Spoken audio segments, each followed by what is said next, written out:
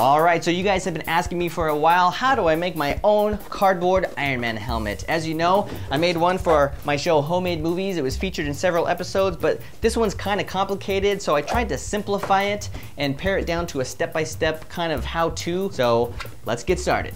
You'll need a ruler of some kind for measuring and making straight lines. Eventually, we'll need some gold and red spray paint. You will need a hot glue gun and a pair of box cutters or scissors. And of course, you need cardboard. We're gonna make this helmet out of 5 individual pieces, so I'm gonna show you each of those. I happen to have drawn them out on one big piece. It doesn't have to be one big piece, but this was a scrap piece of cardboard I had. One thing that we're gonna have to pay attention to is which way the perforation goes. That's the lines that you see in the cardboard. They go a certain direction, and that's gonna come in handy when we're trying to bend these and stuff. So take a look at the description. There's individual links of images of each of these pieces that you can see up close, and you can examine them, see some of the measurements and stuff. But I'm gonna walk you through each piece. All right, so the face plate. The main measurement you wanna keep in mind here is 12 inches from this tip to this tip. So you could just draw a line and just kind of, that's the starting point, and try and match some of these angles. Now, when you draw this out, it's very important that the perforation is going up and down, because that's gonna help us when we go and fold this later. From the top to the bottom, you've got 5 inches, so that's pretty easy from here to here. I drew these lines here and here because we're gonna fold that. We'll kind of end up curving and folding this whole thing, but those are some main ones. That also helps you draw this bottom line at the 5-inch mark and sort of angle down a little bit, angle down, angle up to the point. You know, you're gonna have to get a little creative with it and just try and make these lines work, but that's the basic shape. The eyes, I measured from the top down into the center point, and it was 1 3/4, and that just made me a little mark in the middle. And then from there, the distance between the eyes is 1 1/4. And then just, you know, try and match these shapes and just kind of draw that out. It's like a line, line, line, line. The overall distance from this point to this point is 1 3/4. All right, the next piece is the jaw. Same thing, perforation. You want it going up and down. That's gonna help us fold it. This line is gonna end up matching up with this one, so make sure they're the same. That is 3 1/2 inches across, and then it's gonna fold kind of at a slight angle inward here. So just keep an eye out for that. The distance here is 1 3/4 inches. Overall length from corner to corner is 12 1/2 inches. So make sure that that's pretty dead on. To figure out where this line is, just measure down from this top line 1.5 inches, and then just draw a line straight across, and that gives you this top edge. And then from there, you go down exactly 1 inch, and that gives you the bottom edge. Okay, the distance from this corner to this corner out here is 4 inches. Now when you get to the end here, make sure you slightly angle that one down a little bit. Then where I've got this dotted line here, from this corner to this corner, that's gonna end up folding. I'll show you in a minute. So those angle out a little bit and they're gonna fold. Okay, now the side of the helmet, you're gonna do 2 of these. They're gonna be mirror images of each other. Same exact measurements on both, so they're exactly opposite. You might make one and then just trace it onto another one if you want. This one's a little trickier, but I can help you out with, from this corner straight down is exactly 6 inches. So you could start by drawing that line, then you give yourself this little peak that kind of comes out. From corner to corner, that's 5 inches. This is a straight line, straight up. This is gonna be 5 3/4 inches. Watch out right here, there's a little bit of an angle down, and right here too, it angles down a little bit. What's gonna happen is this is gonna bend right here, and it's gonna bend right here too. So you could just draw a line straight down. This, you're gonna have to just kind of feel it out. You could even wait on this one, and wait till you have the top piece done, line up the bottom corner, and then shape it around and then trace it. But that's the shape that we're trying to make. It's the side of this. Hopefully that makes sense, but that's what that's gonna end up matching. And so you wanna do that twice, opposite of each other. You wanna make sure they're exact opposites. It's like a mirror image. And then we've got the top piece. From top to bottom, it's 14 1/2 inches. So I went ahead and just started with an edge that already existed in the cardboard. That makes it nice and easy. So I just measured from the edge straight down. The width is gonna be 5 1/4. Pretty easy to just measure that straight out. Once I had this edge though, keep in mind that this angles up a little bit and this one angles up a little bit. So watch out for that. That's pretty simple, it's just a rectangle, but you do wanna make some other marks on here. You wanna measure in from the edges 1.5 inches. So from this edge, measure in, and from this edge, measure in, and just give yourself a line all the way down. All right, here's what another one looks like. It's gonna end up folding in like this. Now we wanna make all these little cuts. So what we need to do is we wanna measure from the edge. You wanna measure down 5 inches, make a mark all the way to this line that you made. Then you wanna measure 2 1/4, make a line, 2 1/2, make a line, and then 2 inches, and make a line. And so what we're gonna end up doing is we're gonna cut those straight across. Also really important, you wanna make sure that the perforation is going a long ways on this one because we're gonna end up folding it like this. But that's basically it. So now you're ready to cut everything out. You can do this on a mat. I usually just kind of hold it up in the air against something and then just slice through. Make sure your fingers aren't in the way.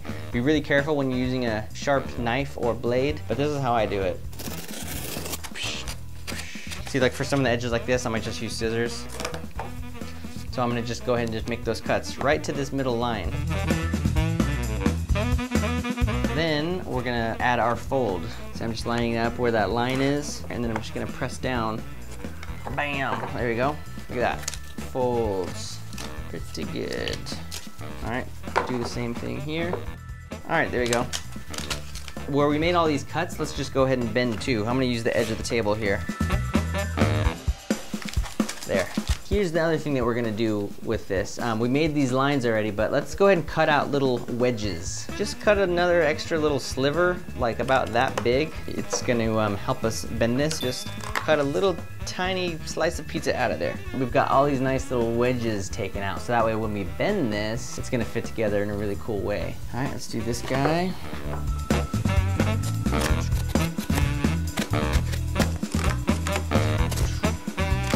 Please don't cut yourself when you're doing this.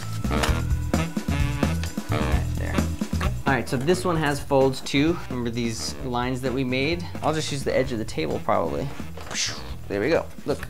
Because our perforation is going a long ways, it makes it really easy to just fold it and bend it. Just push, there, that's it. All right, feel free to just bend this whole thing so it really curves, but these are the two main bends that we wanna start with.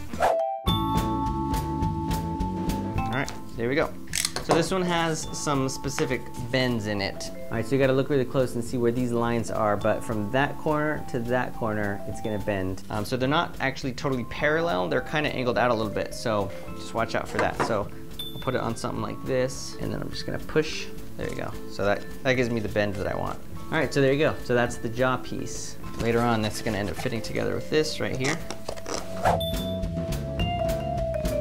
All right, so once you got this one cut, there are two folds that you want to keep in mind. One is just following this line straight down, so that's like super easy. Just take a ruler, follow that line straight down where it already is. Just gotta press, okay, there we go. See, you want these both to bend in the same way too, so press and fold, just like that. So we've got this piece angled in, this piece angled in. So we've got both of those opposites folding up. I guess I forgot to cut the eyes out. Let's cut the eyes out. It doesn't have to be exact. That's good enough. It's Iron Man's eye. There, okay, eyes are out. Yep, they work. Now that the eyes are cut out, we're gonna glue it all together. Okay, so the first piece that we're gonna glue is the top one to the sides. So those two are gonna go together. So you've got your hot glue gun here. So I'm gonna go ahead and just line this first edge, like so. So I'm just gonna hold that right there, lining up the bottom. And this is the fun part, where you wait for the hot glue to dry.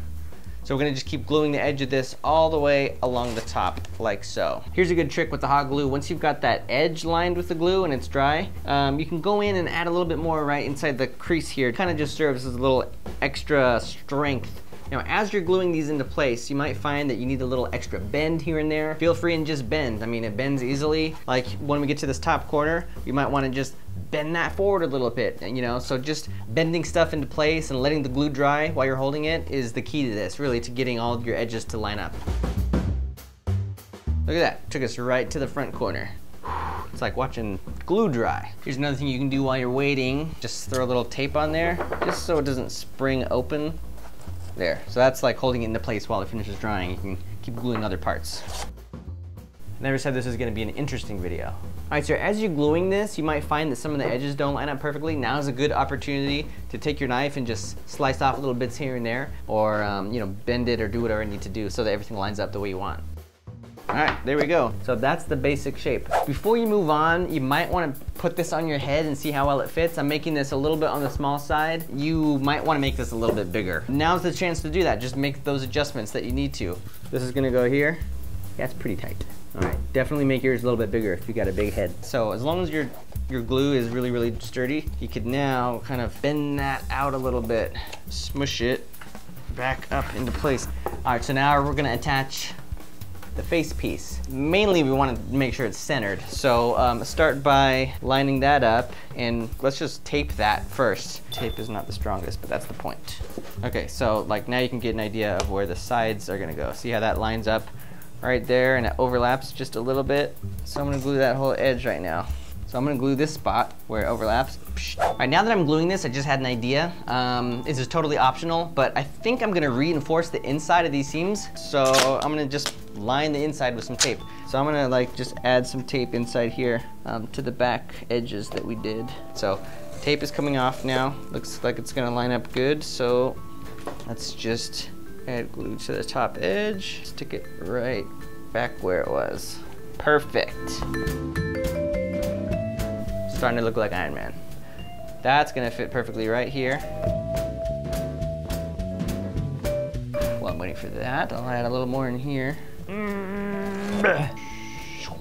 And nice. This edge, and our little tab. See, like I'll tape the inside of this jaw seam. It's looking a little square on the top, so now that the glue is set, I can really push this into place and like round it out. So I think I am gonna just go ahead and add some tape over these, because once you paint it, it's not gonna matter. It's all gonna be one color anyway. So I'm gonna do that with duct tape. All right, so that is it. I think we got it. I guess you should try it on at this point too. All right, it's a little tight. It's all dependent on your head size. So you make adjustments now. If needed, you could cut one of these seams. Just go right back up here, cut the seam that you already glued, add a little bit of cardboard in there, spread it out a little bit, make it a little bit bigger. But I think I'm ready for paint.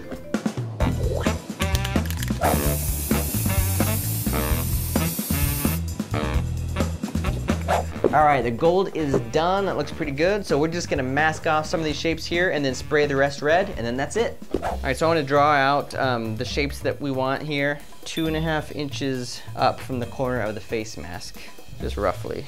I'm just gonna do a line straight out, then down like a triangle, but then I'm gonna come straight down. This is gonna be gold, this is gonna be red. All right, then on the jaw, I'm just gonna go like halfway through this whole jaw piece. Just halfway through, halfway through, halfway through. But what I do wanna do is come in at an angle right there. All right, so check this out.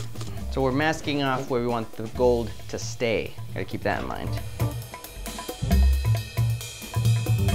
Okay, so these little flap things that I haven't done yet, these little like flappy doos, they're not gonna be attached on ours just to make it a little easier, but this is the shape that we're going for. So remember where we had these two lines? It's where we made that initial fold all along the back of this. We had two lines here. That's where you wanna start. Basically, it's here. There you go. You can see those two lines. Do the same thing on the sides. Okay, so there we go. You can see that, kind of drew that around. Now the way to do a curved piece of tape is to use lots of little pieces and then just change the angle slightly each time. See, so there you go, kind of a curve.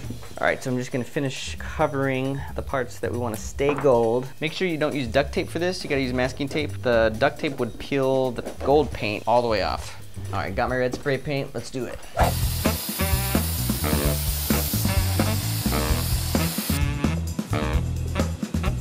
All right, so the red is done. It's time to take off this masking tape and reveal the gold paint.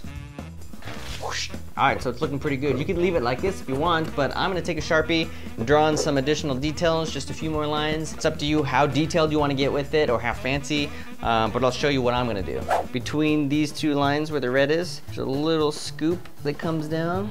Now, between these 2 points of the eyes, there's another little swoop, and then you just go up there, and then straight up and down. I mean, you can totally do this however you want. Halfway between these 2 points, I'm gonna do a straight line. Okay, now I'm gonna do a straight line, pretty much straight back. All right, so he's got a circle here.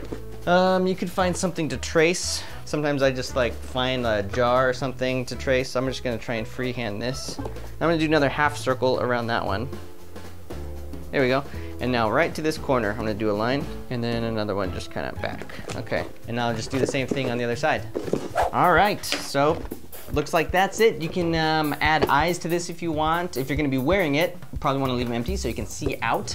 But white paper or white tissue paper would work. If you want to get really fancy, you could even put some LED keychains in there to light the paper up, to make the eyes light up. All right, so either you're bored to tears after having just watched that, or you've got yourself a pretty sweet homemade Iron Man mask. All right, well, thanks for watching. I hope that helped. Let me know in the comments if you have any other questions, and I'll try and help you out. And let me know what other tutorials you want to see me try. Be sure and subscribe to my channel because I've got some new awesome videos coming out soon, including a new weekly series that I think you're going to like a lot. It's really funny. So, yeah, we'll see you soon. Enjoy your Iron Man helmet. Oh, wow. Okay, that one's a little bit tight. Smash my nose. All right, back to the drawing board.